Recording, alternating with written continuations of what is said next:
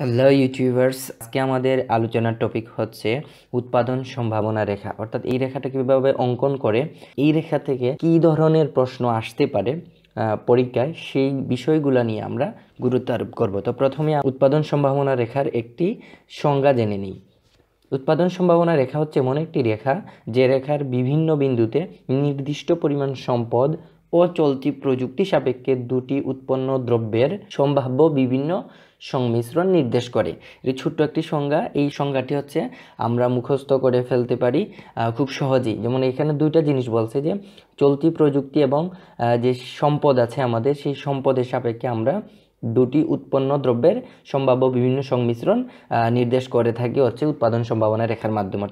দুইটা জিনিস মনে রাখতে হবে, যে চলতি প্রযুক্তি এবং সম্পদ আর দুইটা দ্রব্য। এই দুইটা জিনিস মনে রাখলে আমরা জিনিসটা লিখতে পারবো। তো প্রথমে আমরা দেখব যে কিভাবে উৎপাদন সম্ভাবনা রেখাটা অঙ্কন করে। তো প্রথমে আমরা হচ্ছে একটা রেখা নিলাম, সেটা হচ্ছে ভূমি অক্ষে দিলাম হচ্ছে এক্স দ্রব্য নাম দিলাম, আরেকটা হচ্ছে ওয়াই অক্ষ, যেটাতে ওয়াই দ্রব্য আমরা পরিমাপ করছি।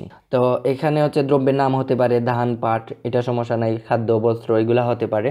তো আমরা এক্স দ্রব্য ওয়াই দ্রব্য দিলাম আর কি। তো এইখানে হচ্ছে আমাদের এই যে এবি রেখা, এখন যে রেখাটা আঁকলাম, সেই এবি রেখাটা হচ্ছে আমাদের উৎপাদন সম্ভাবনা রেখা। তো এই রেখা আমাদের দেখাচ্ছে নির্দিষ্ট পরিমাণ সম্পদ এবং চলতি প্রযুক্তি সাপেক্ষে আমরা সর্বোচ্চ এবি রেখার মধ্যে আমরা উৎপাদন করতে পারি। তো এখানে এ বিন্দুটা আসলে কি দেখাচ্ছে? এ বিন্দু দেখাচ্ছে যে যদি আমরা একটা জমি চিন্তা করি, তাহলে পুরো জমিতে ওয়াই দ্রব্য উৎপাদন করব, আর কোনো এখানে হচ্ছে কোনো এক্স দ্রব্য উৎপাদিত হবে না। এ বিন্দু যেটা দেখায় আর কি। আর বি বিন্দু দেখাচ্ছে যে যে এখানে পুরো জমিতে হচ্ছে আমরা এক্স দ্রব্য উৎপাদন করব এবং কোনো প্রকার ওয়াই দ্রব্য উৎপাদন এখানে করতেছি না। এটা হচ্ছে বি বিন্দু দেখাচ্ছে। তো এই এ বি রেখার মধ্যে আমরা আরেকটা বিন্দু নেই, সেটা হচ্ছে সি বিন্দু নিলাম। এই বিন্দু দেখাচ্ছে যে ও ওয়াই ওয়ান পরিমাণ হচ্ছে আমাদের ওয়াই দ্রব্য এবং ও এক্স ওয়ান পরিমাণ হচ্ছে এক্স দ্রব্য উৎপাদিত হচ্ছে এখানে। অর্থাৎ সি বিন্দু এটা দেখায়।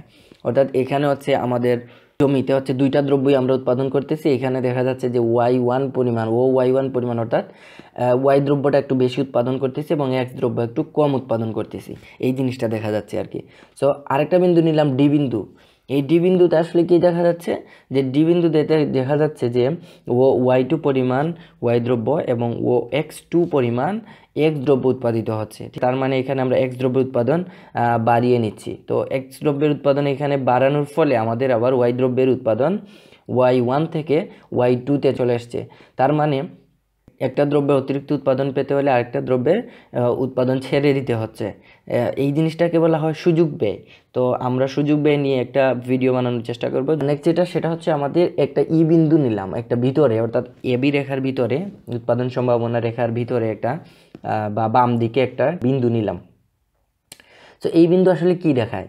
এই বিন্দু দেখায় যে আসলে এখানে আমরা উৎপাদন করতে পারবো, কিন্তু যদি উৎপাদন করি তাহলে হচ্ছে এই যে এই রেখার মাধ্যমে এই দুইটা জিনিস, অর্থাৎ ইসি পরিমাণ যেই সম্পদ আমাদের, এই সম্পদ হচ্ছে অব্যবহৃত থেকে যাচ্ছে, অথবা ইডি পরিমাণ সম্পদ আমাদের অব্যবহৃত থেকে যাচ্ছে।